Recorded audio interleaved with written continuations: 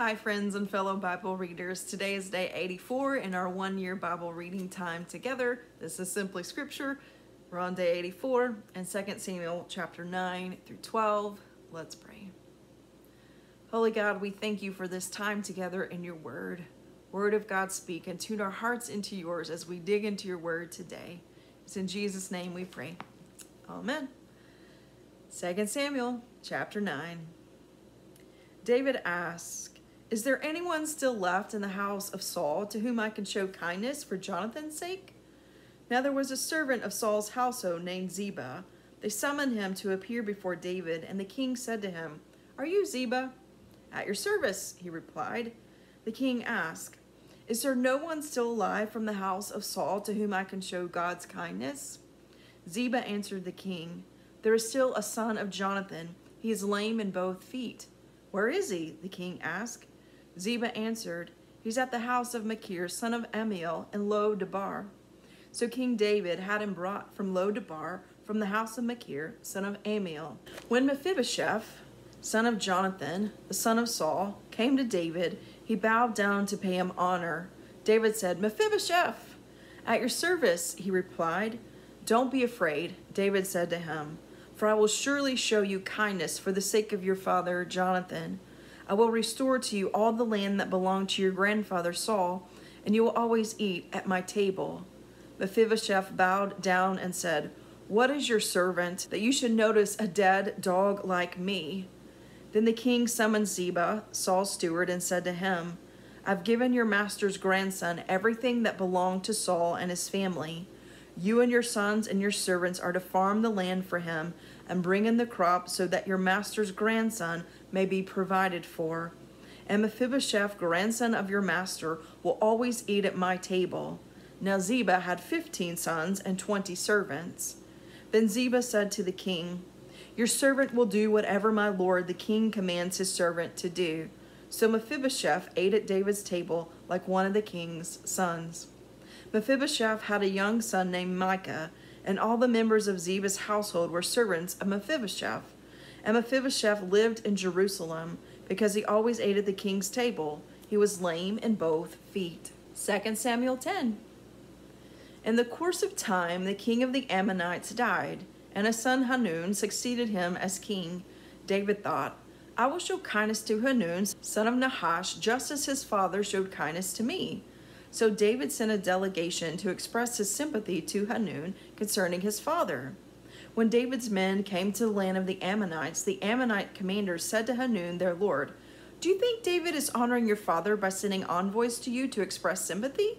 Hasn't David sent them to you only to explore the city and spy it out and overthrow it?" So Hanun seized David's envoys, shaved off half of each man's beard, cut off their garments at the buttocks, and sent them away. When David was told about this, he sent messengers to meet the men, for they were greatly humiliated. The king said, "Stay at Jericho till your beards have grown, and then come back." When the Ammonites realized that they had become obnoxious to David, they hired 20,000 Aramean foot soldiers from Beth Rehob and Zobah, as well as the king of Maacah with 1,000 men, and also 12,000 men from Tob.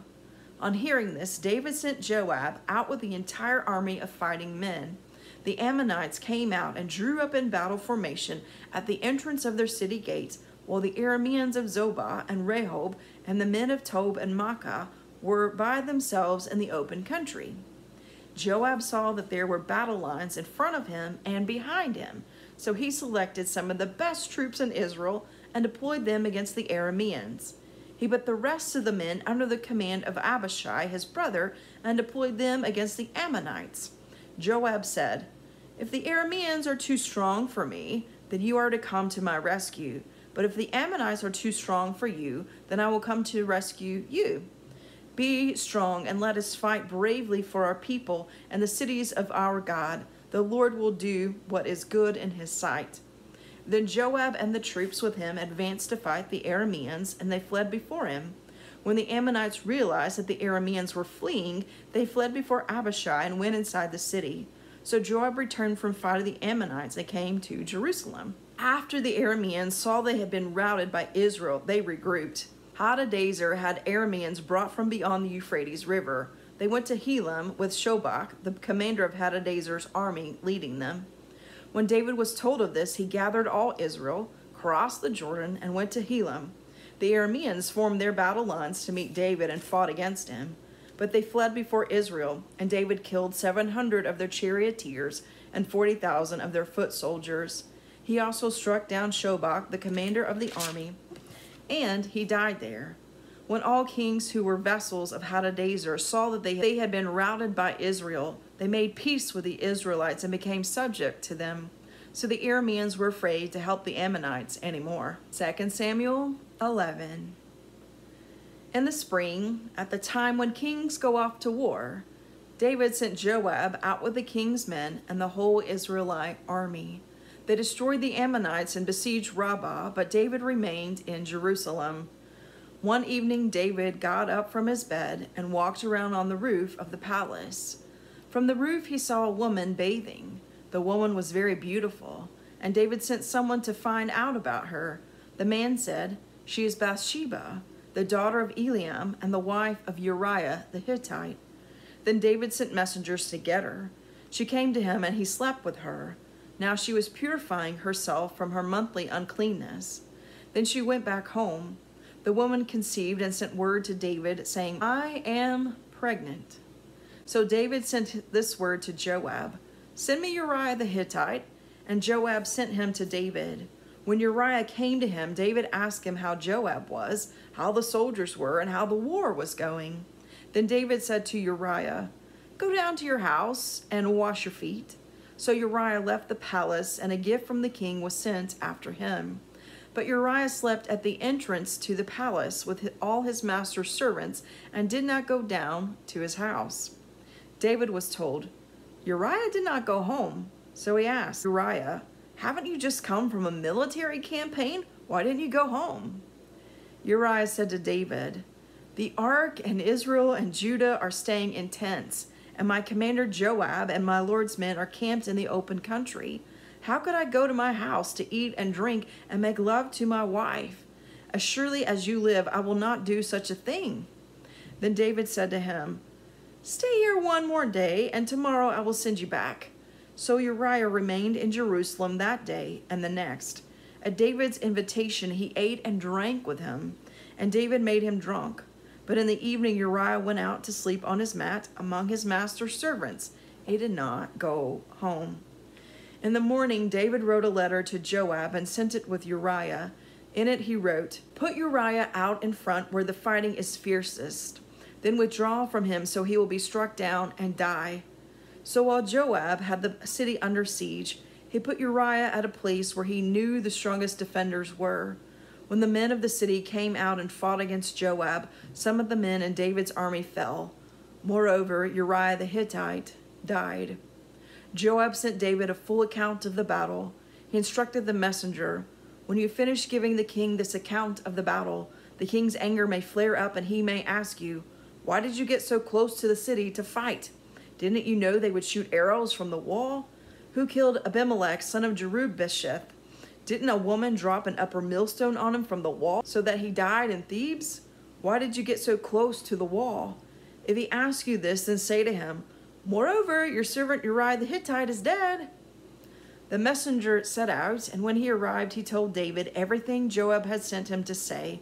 The messenger said to David, "The men overpowered us and came out against us in the open, but we drove them back to the entrance of the city gate. Then the archers shot arrows at your servants from the wall, and some of the king's men died. Moreover, your servant Uriah the Hittite is dead." David told the messenger, "Say this to Joab, 'Don't let this upset you. The sword devours one as well as another. Press the attack against the city and destroy it.' Say this to encourage Joab." When Uriah's wife heard that her husband was dead, she mourned for him. After the time of mourning was over, David had her brought to his house, and she became his wife and bore him a son. But the thing David had done displeased the Lord. 2 Samuel 12. The Lord sent Nathan to David. When he came to him, he said, "There were two men in a certain town, one rich and the other poor. The rich man had a very large number of sheep and cattle, but the poor man had nothing except one little ewe lamb he had bought. He raised it, and it grew up with him and his children. It shared his food, drank from his cup, and even slept in his arms. It was like a daughter to him. Now a traveler came to the rich man, but the rich man refrained from taking one of his own sheep or cattle to prepare a meal for the traveler who'd come to him. Instead, he took the ewe lamb that belonged to the poor man and prepared it for the one who had come to him. David burned with anger against the man and said to Nathan, "As surely as the Lord lives, the man who did this must die. He must pay for that lamb 4 times over because he did such a thing and had no pity." Then Nathan said to David, "You are the man. This is what the Lord, the God of Israel, says. I anointed you king over Israel, and I delivered you from the hand of Saul. I gave your master's house to you and your master's wives into your arms. I gave you all Israel and Judah, and if all this had been too little, I would have given you even more. Why did you despise the word of the Lord by doing what is evil in his eyes? You struck down Uriah the Hittite with the sword and took his wife to be your own. You killed him with the sword of the Ammonites. Now, therefore, the sword will never depart from your house, because you despised me and took the wife of Uriah the Hittite to be your own. This is what the Lord says. Out of your own household, I'm going to bring calamity on you. Before your very eyes, I will take your wives and give them to one who is close to you, and he will sleep with your wives in broad daylight. You did it in secret, but I will do this thing in broad daylight before all Israel." Then David said to Nathan, "I have sinned against the Lord." Nathan replied, "The Lord has taken away your sin. You're not going to die, but because by doing this you have shown utter contempt for the Lord, the son born to you will die." After Nathan had gone home, the Lord struck the child that Uriah's wife had borne to David, and he became ill. David pleaded with God for the child. He fasted and spent the nights lying in sackcloth on the ground. The elders of his household stood beside him to get him up from the ground, but he refused, and he would not eat any food with them. On the 7th day, the child died.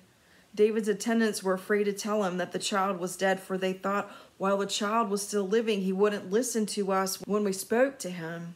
How can we now tell him the child is dead? He may do something desperate. David noticed that his attendants were whispering among themselves, and he realized the child was dead. "Is the child dead?" he asked. "Yes," they replied, "he is dead." Then David got up from the ground. After he had washed, put on lotions, and changed his clothes, he went into the house of the Lord and worshipped. Then he went to his own house, and at his request they served him food, and he ate. His attendants asked him, "Why are you acting this way? While the child was alive, you fasted and wept, but now the child is dead, you get up and eat?" He answered, "While the child was still alive, I fasted and wept.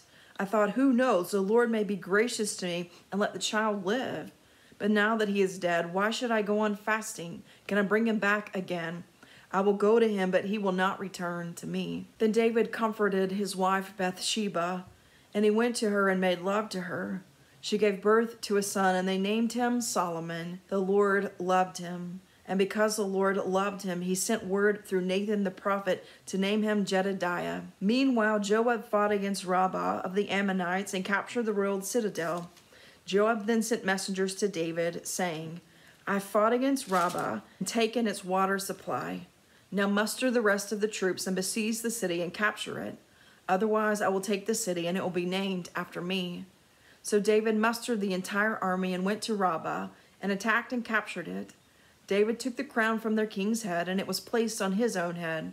It weighed a talent of gold, and it was set with precious stones. David took a great quantity of plunder from the city and brought out the people who were there, consigning them to labor with saws and with iron picks and axes, and he made them work at brick making. David did this to all the Ammonite towns. Then he and his entire army returned to Jerusalem. Thanks for listening and reading along. Come back tomorrow for day 85.